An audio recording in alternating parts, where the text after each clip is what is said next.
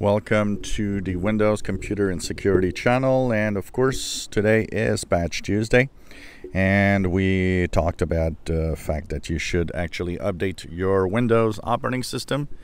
And this month, how big is it? It seemed to be lightweight because it installed quite fast on my machine, and it's relatively lightweight. 44 security flaws in total, and that's not for just Windows. I mean, when we say that there's a total number of security vulnerabilities, it has to do with different services, different software.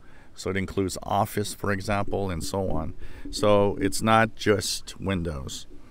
44 vulnerabilities fixed, and there are 7 classified as critical, which means that it might already be exploited by bad guys, and 37 as important. Now, one of the first 2 things that a lot of people wanted fixed are mitigated here. Print Nightmare and Petit Potem attacks are both because of change of privilege to actually modify. They are both mitigated, meaning that they now require that administrative say yes. So the admin account needs to say yes, and it changes the way that all of this behaves. So it fixes that for Windows.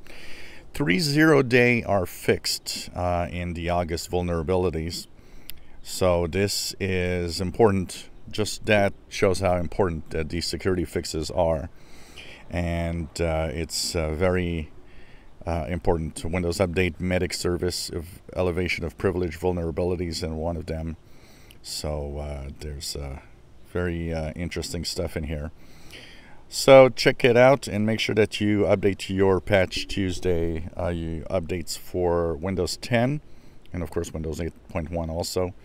There's .NET Core Visual Studio problems. There's Azure stuff, Microsoft Dynamics, Microsoft Edge, which was probably fixed with the security updates, and I'll be checking that out because it's probably the ones that were actually fixed a couple of days ago.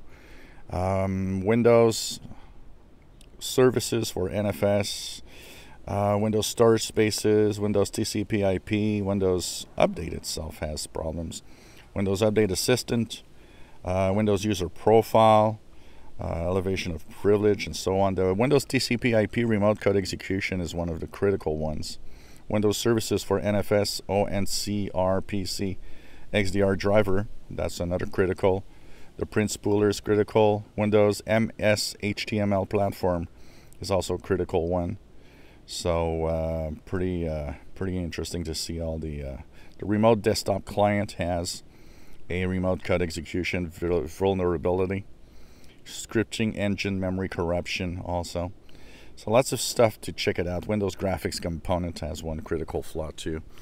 So just make sure that you update. Once again, simply go to your settings, go to update and security.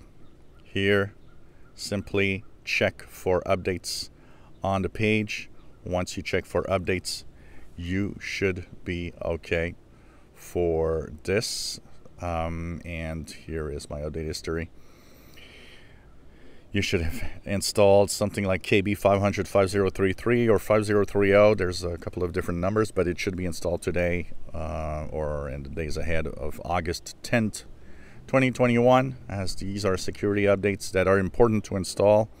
Not too big this month, so it shouldn't take as long as some of the security updates we've seen in the last year, where sometimes there were like more than 100 flaws fixed for different products, and a lot of them for Windows. So once again, 44 across different software, but there are still some critical flaws to be fixed to make sure that you don't get exploited. This is more important than having an antivirus. Applying these updates really makes you safer, not an antivirus. If you don't update, that's why Windows 7 is not safe for anyone, because your antivirus cannot protect you from remote code executions in most cases. And this is important to apply. as this is the #1 defense, is updating all the software that you have. If you enjoy my videos, please subscribe, give us thumbs up. Thank you for watching our videos.